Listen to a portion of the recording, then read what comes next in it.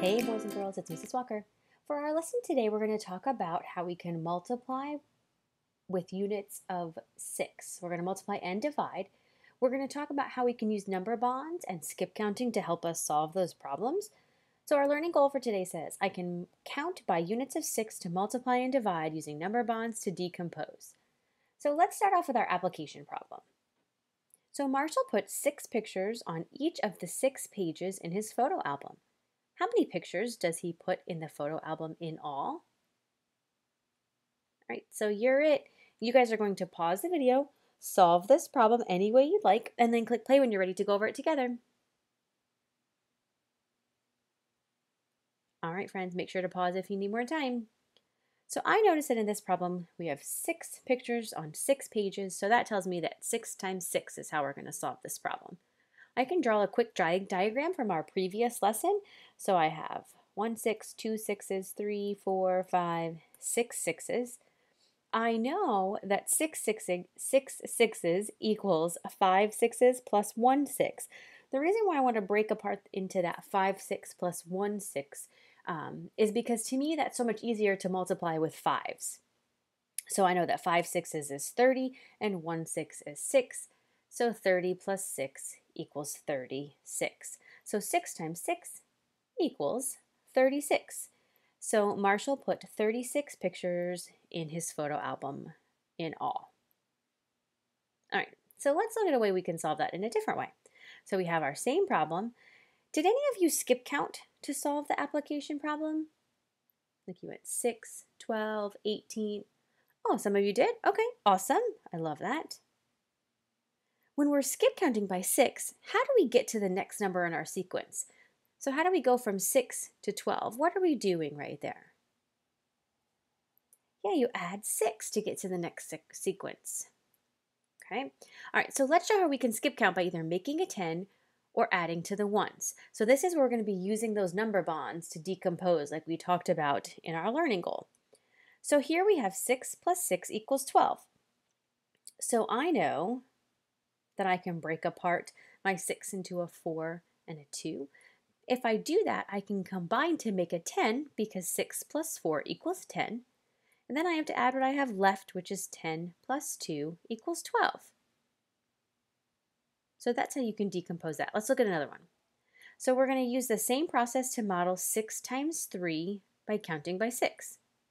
So we have 12 plus 6, okay, because we just did 6 times 2. So now we're going to do 6 times 3, which is 12. I'm going to break this apart into a 10 and a 2 because I can't make a 10 with either one of these numbers. So now I'm just going to add the ones. But if I pull out that 10, it keeps it as a nice friendly number for us to be able to add. So now I'm going to start with this where I'm going to add my ones. So 6 plus 2 equals 8. And then add what's left, which is 10 and 8. So 10 plus 8 equals 18. So 12 plus 6 equals 18, which is also the same as 6 times 3. Okay, friends, so we're going to use the same process to model counting by 6.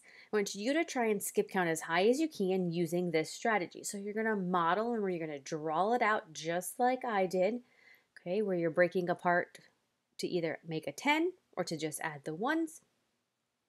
And you're going to try and go as high as you can to solve as many as you can in 2 minutes. If you get all the way to 60, whew, you're a rock star. Okay, so this is where it's your turn to be able to do that. I'm going to start the timer, so you go ahead and just let the video play as you're going through to solve, and then you'll hear the timer go off when it's ready for you to stop. Okay, all right, so make sure that you have your dry erase board ready. If you don't have it, go ahead and pause the video. And then once you have that ready, go ahead and get started. Ready? Here we go.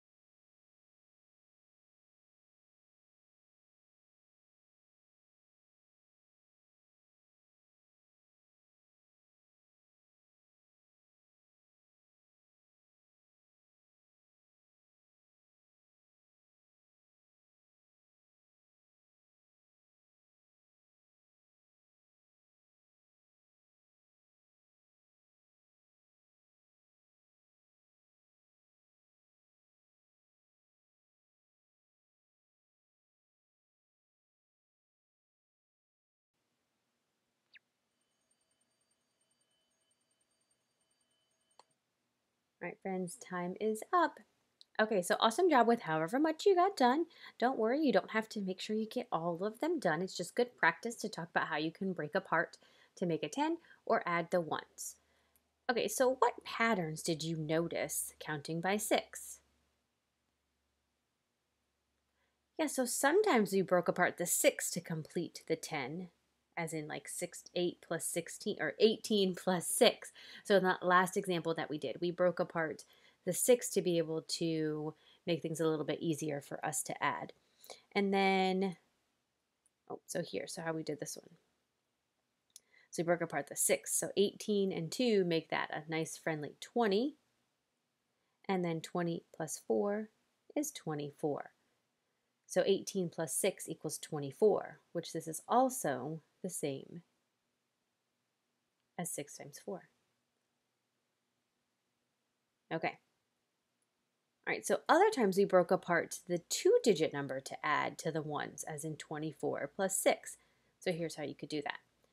So 24 plus 6. So I want to make a 10, so I need to pull out a 4 to go along with the 6, because 6 plus 4 equals 10. And then I know that 10 plus 20 equals 30. So 24 plus 6 equals 30. Okay, so those are just some of the ways that you could do that. Okay, so now we're going to talk about how we can use the distributive property to divide. So we've learned how to use the distributive property with arrays. Now let's use number bonds.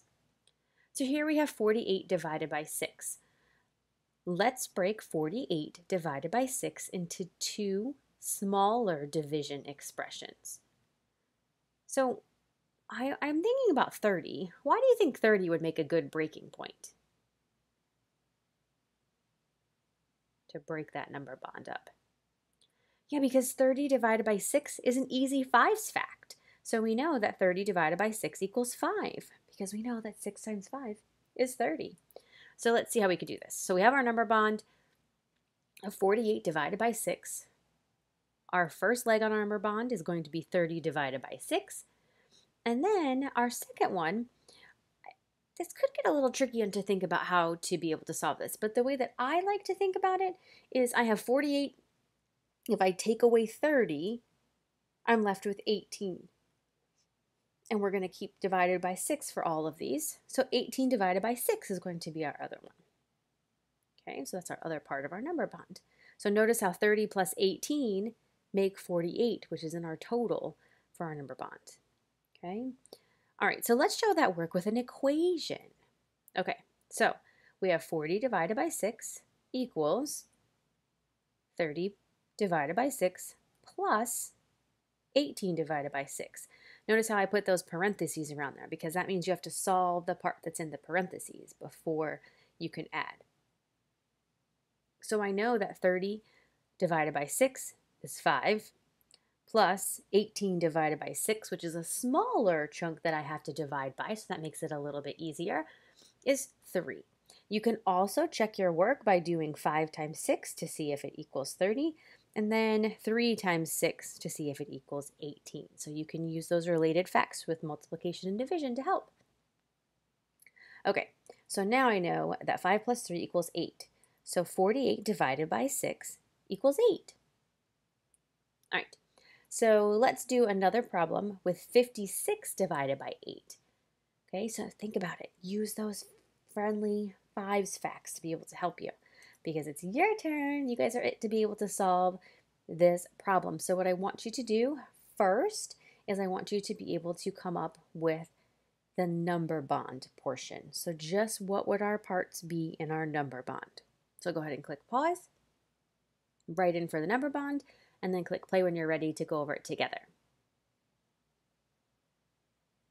All right, friends, so I came up with 40 divided by 8, because that's a friendly 5's fact.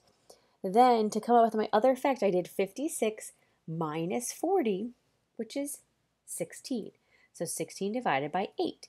Those are the parts for your number bond. So now what I want you to do is, if you don't have those, I want you to look at those two parts of the number bond.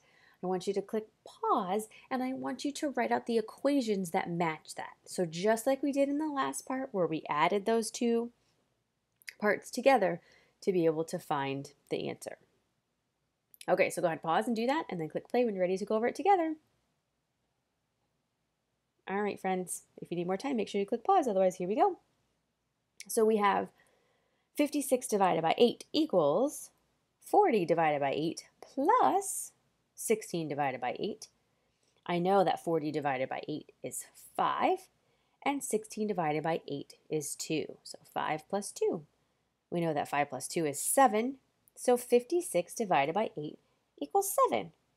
Okay, so sweet, great job counting by sixes to multiply and divide. So we learned a couple different strategies today. So go ahead and give both of those a try when you're working independently and find which one works best for you. Okay, so awesome job with that, friends. Please head back on over to the module to see what you need to complete for your independent practice. As always, if you have any questions, please let me know. I'd be more than happy to help. And I hope you guys have a great rest of your day. Bye, friends.